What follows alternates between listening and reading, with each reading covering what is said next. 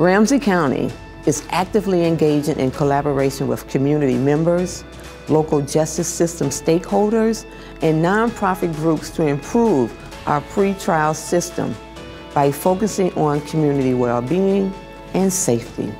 So our primary objective is to minimize the harm resulting from the cash bail system, such as the loss of jobs and housing and sometimes children, while also eliminating fines and fees.